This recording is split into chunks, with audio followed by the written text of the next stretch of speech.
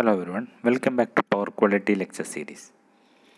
In the coming videos, we are going to discuss about power quality management in smart grid. That is power quality in smart grid and various power quality issues in grid connected renewable energy sources and some power quality conditioners which are used for smart grid. Then electromagnetic interference and related some terminology.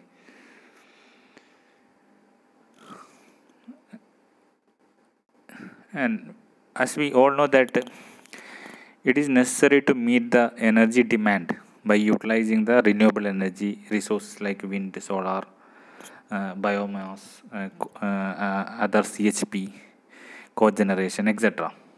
In order to have a sustainable growth and social progress. So in sustainable energy system, energy conservation and the use of renewable energy is very important.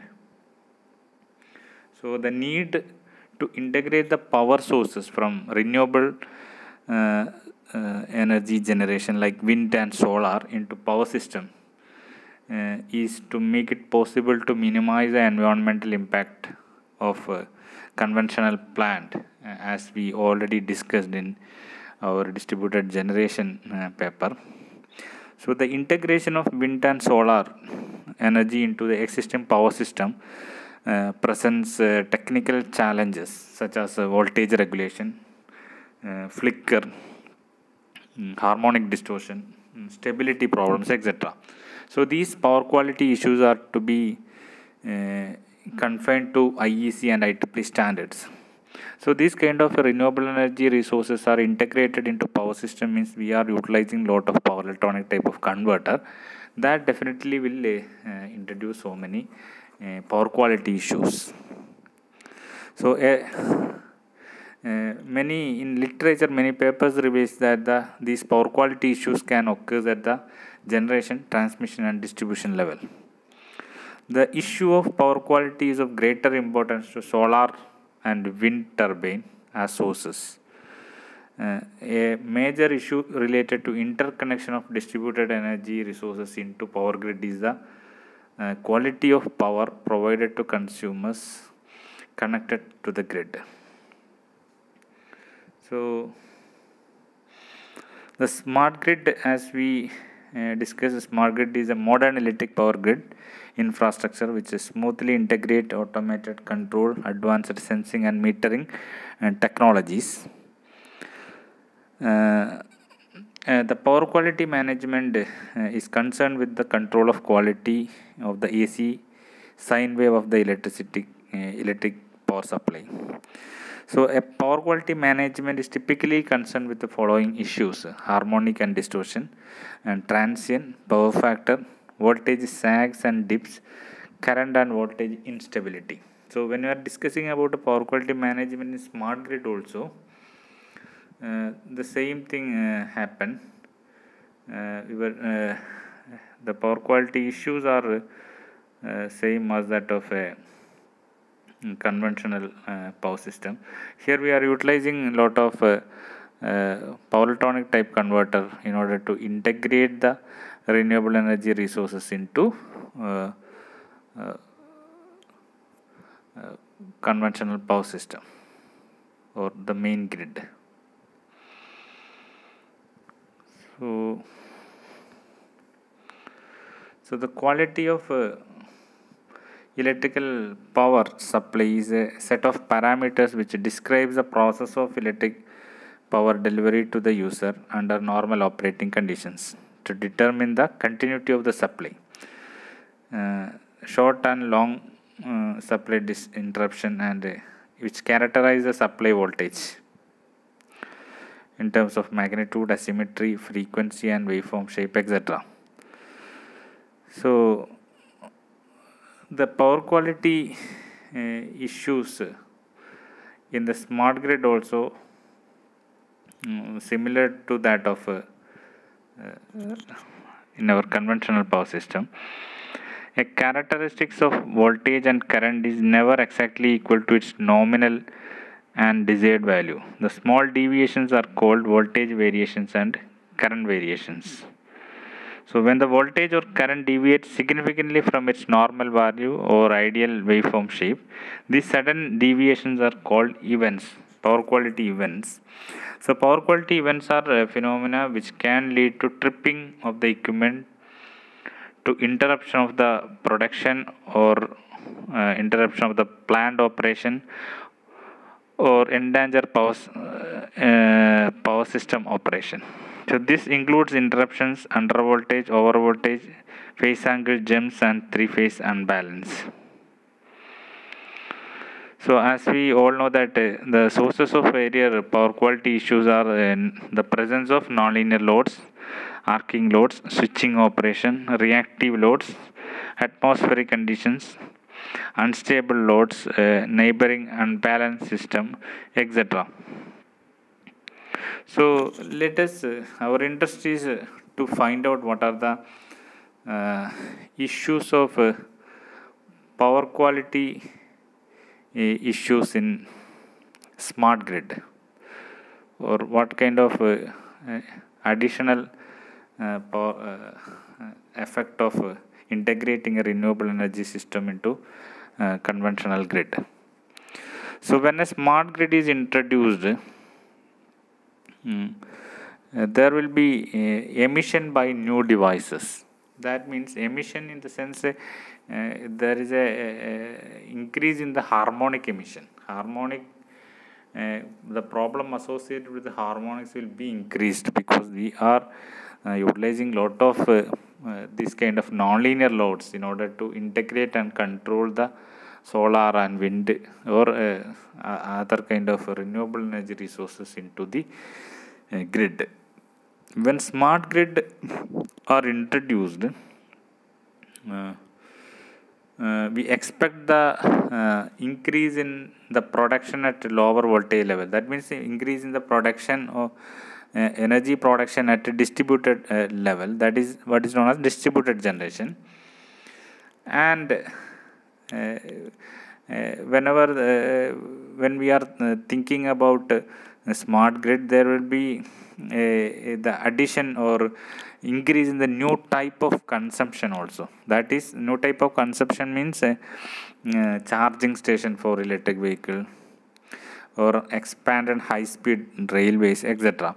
So the type of consumption also will be different, and also the power production will be increased at a distributed energy resource level. So that is what is the effect of smart grid, the change due to the smart grid. So some of these new types of consumption will emit power quality disturbances. That is a it will increase the harmonic emission.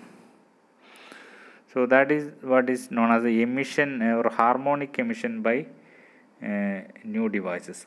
So most existing end user equipment, which are like computer, television, lamps, etc., emits the exclusively at the lower order integer harmonics. They will also emit the lower order harmonic components. The measurement, the new type of harmonic emission, that is by using new type of load and a new type of generation, it will generate low levels of harmonics at higher frequencies. So the measurement of this kind of low level harmonic at higher frequencies will be more difficult than for existing situation with higher harmonic at lower frequencies. So this might require the development of new measurement techniques, including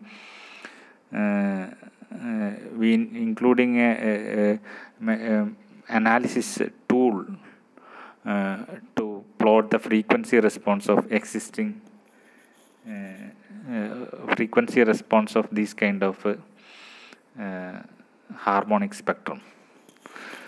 So that is one of the effect when in a smart grid, due to the new type of load and new type of generation at distribution level, the harmonic emission will be increased.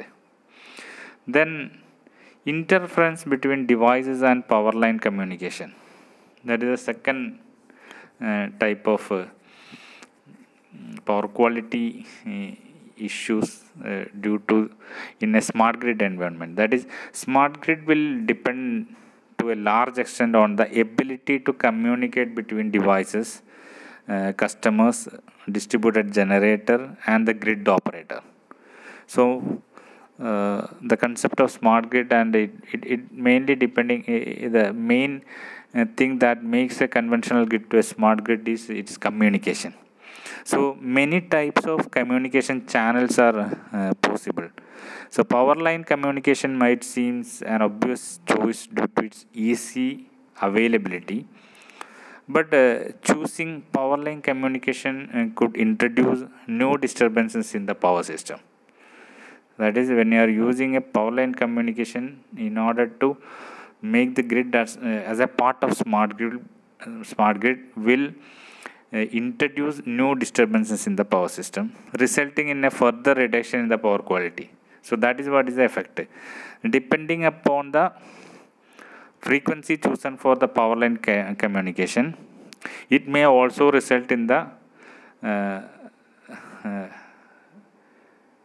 radiation, possibly which will interfere with the radio broadcasting and communication lines.